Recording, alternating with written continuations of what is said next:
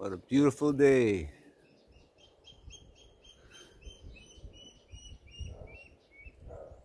Beautiful, beautiful day.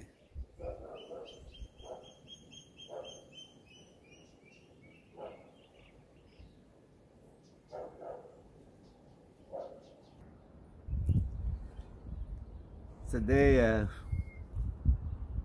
want to say something about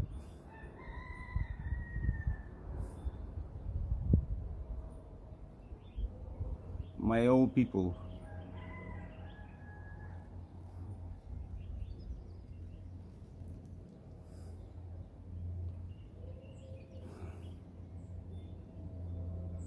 Some call themselves Hebrews, some Hebrew Israelites, some Israelites.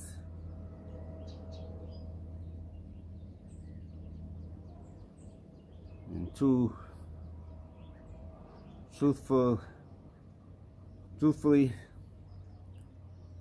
we've been called by many names.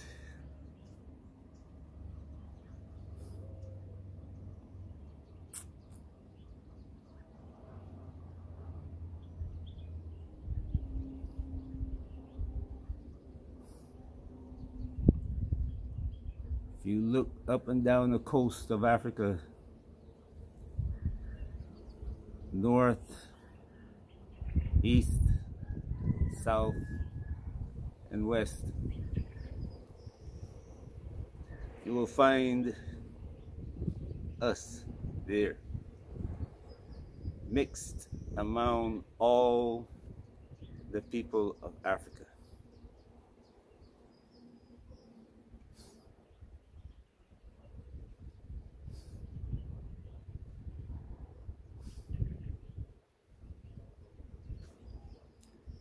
Ethiopia to Ghana's Ashanti and Iwe people,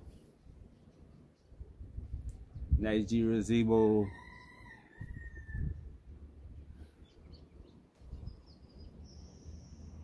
the Sahara, Morocco, the Tuareg, to Libya, Egypt, South Africa. They have convinced the South African now to give up his name and call himself the Jew. Take him to Israel before the time appointed and castrate the women so they can't have children.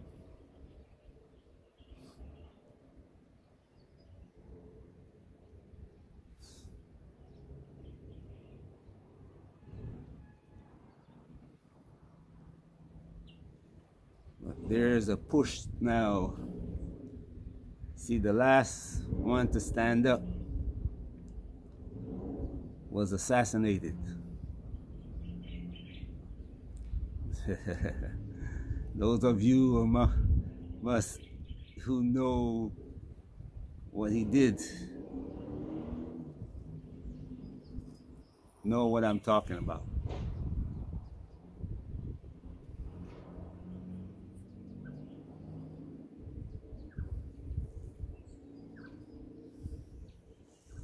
He came and asked the question, why are you calling yourself a Negro?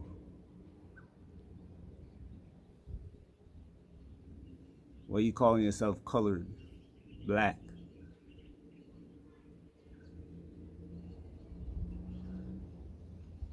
He says, the time has come to prepare. And now they assassinated him and waited, and they created chaos. Everywhere in America and around the world, you see these groups of people standing on street corners preaching, calling themselves Israel and Israelites and all that.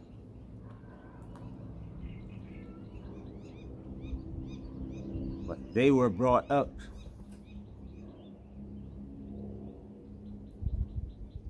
after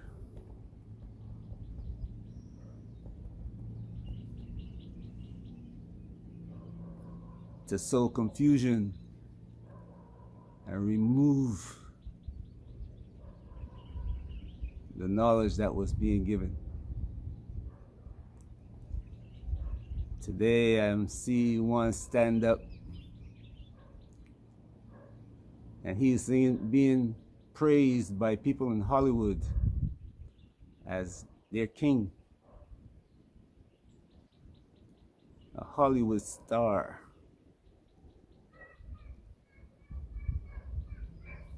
Bearing the name of the Father, the Creator. And these people,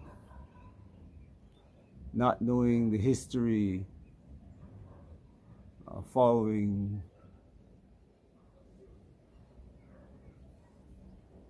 It has happened before. And another one stood up before the Rome to warn people, yes, the Roman Empire is going to come to an end, and you better prepare for what's coming. He too was assassinated.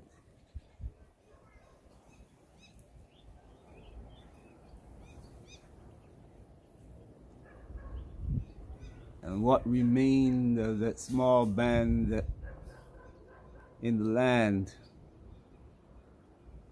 was scattered throughout the planet. Some went south into Africa, the majority of them. Some went east to China and Japan. Some went west as far as Ireland. Some went north and disappeared among the tribes who lived to kill each other. The same way, the same tribes today are, their sole purpose on earth is to create war and mayhem.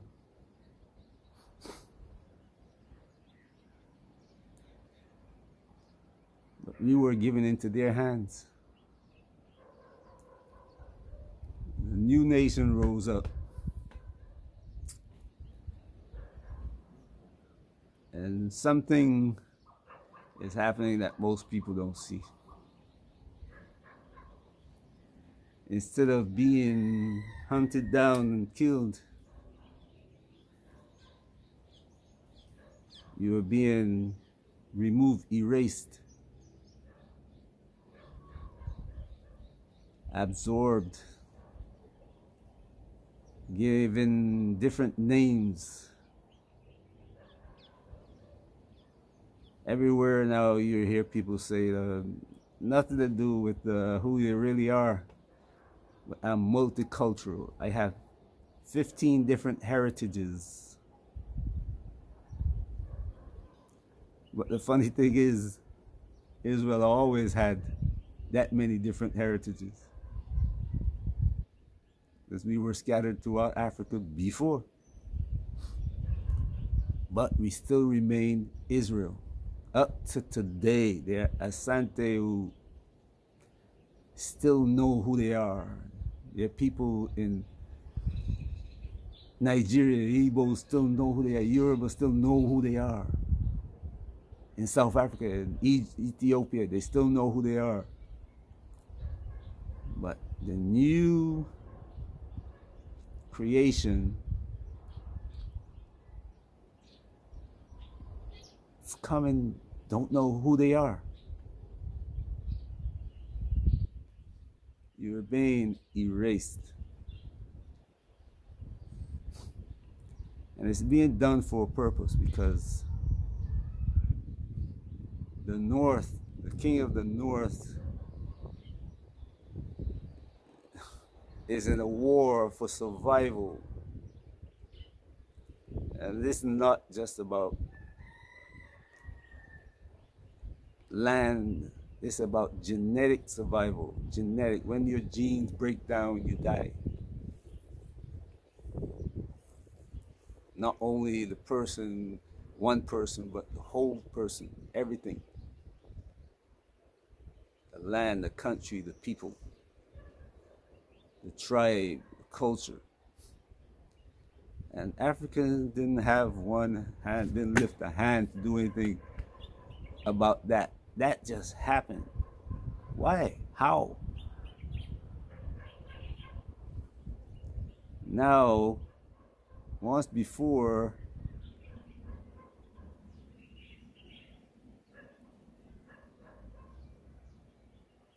we used to be hunted and all. Now,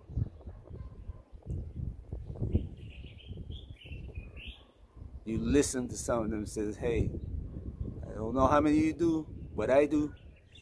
I've been taught.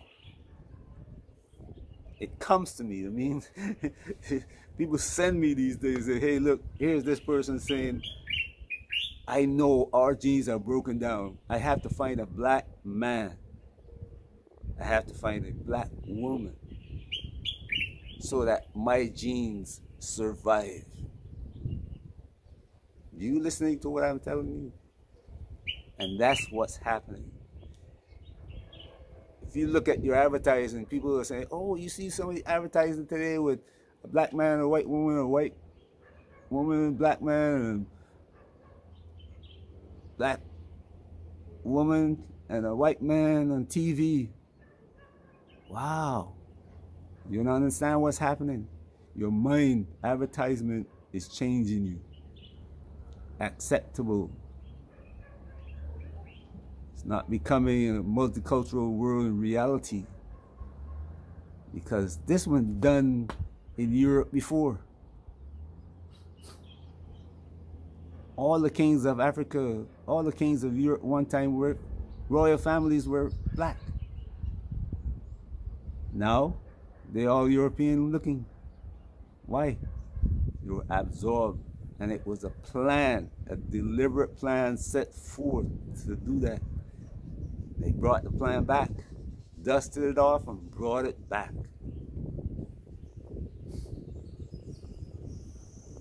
This is about genetic survival. See, the African is rushing to Europe, not understanding this.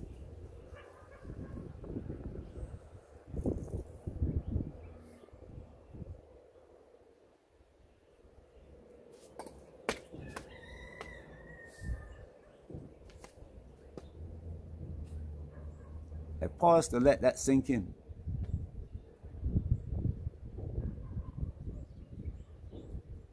I've been there. I see Africans, they leave wives here and go to Europe and get married. The European woman. Some of them even bring them back to Africa. And the African wife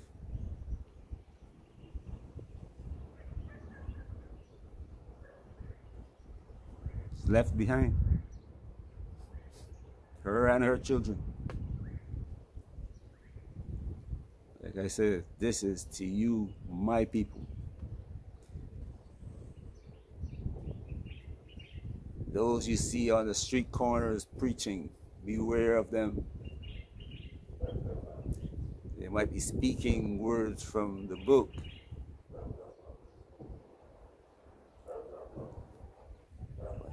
Most of them don't even know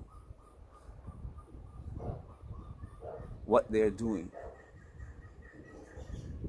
They just come into that knowledge and they want to share it, but without a foundation. And without a foundation, I mean, what do you have?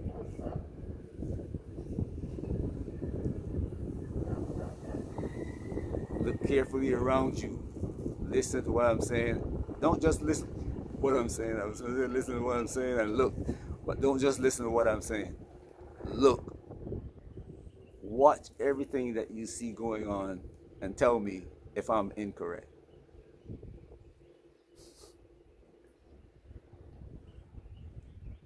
For the last 2 generations, more and more of our children are coming into the workplace, taking home Caucasian woman. Caucasians are coming into black universities or when I say black universities, I mean universities that once upon a time were 99.99% black. And these women are taking the best of the black minds from that university, marrying them and having children with them. Why do you think they're doing that? You don't hear the conversations in their living rooms. They know that their genetics have fallen apart. And this is how they're saving.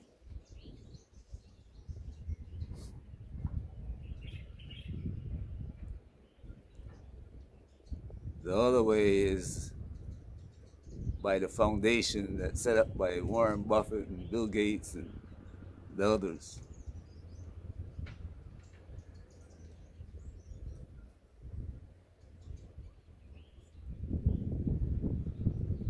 They pay for the Ethiopians to go back to Israel to get castrated, the women.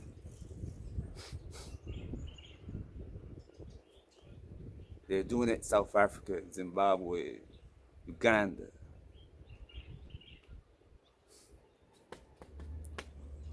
All across Africa.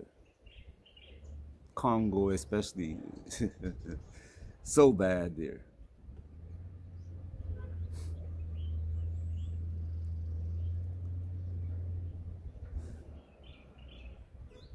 But you have to read.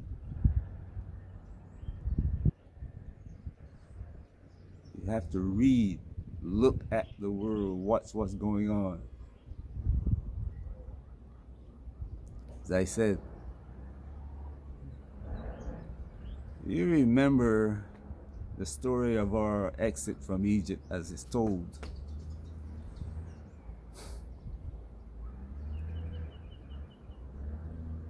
We didn't obey what Guardian told us.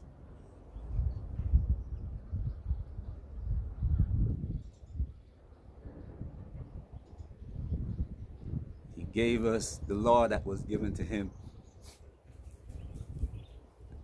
He told us to obey it.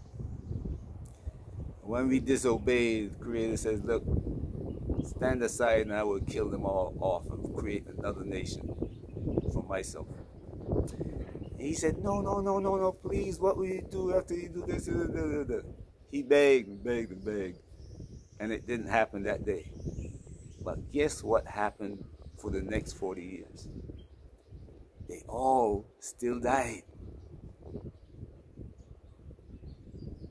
They all still died. The Guardian that same day killed off all the elders except for how many? But the rest of the generation of their children also died before reaching what was called the Promised Land.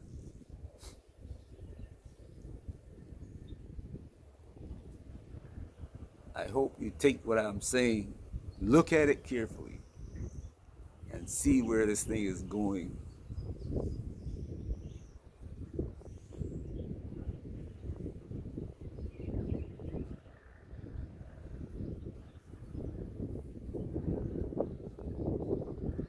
Look what I'm saying and go research it, look at it. He says that our heritage is being taken away in this manner. Let me see if it's correct. He says we are being changed, and we are not calling ourselves Israelites anymore, or Israel, or Judah, or Naphtali. We are saying we are multicultural.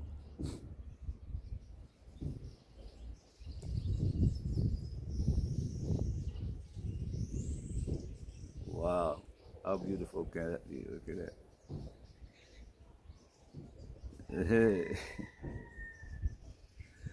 Anyway, you're saying we're multicultural.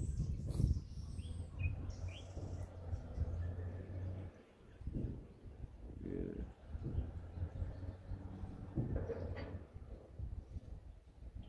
Is that correct? Let me check this out. I mean, some of this information is on the internet. Go on YouTube and search for Caucasian women blatantly saying, you know, this is what I have to do to save my the genetics of our people.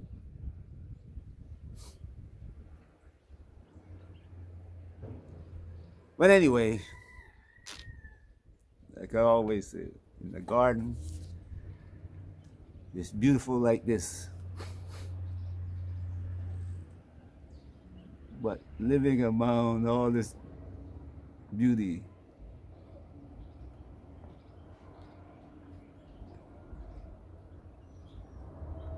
is the one that you call the devil.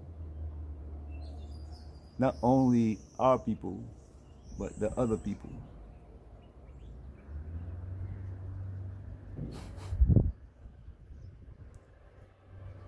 Know them by their actions, not by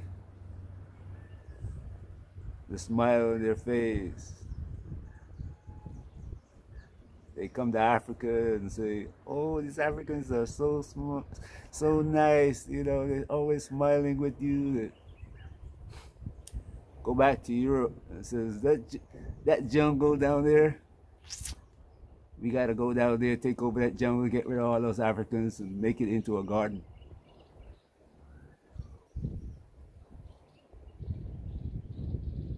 But while in Africa, they're smiling with you and saying all kinds of nice things. Anyway, if I'm wrong, like I said, I'll apologize and I'll stop making videos. Have a great day wherever you are. Peace.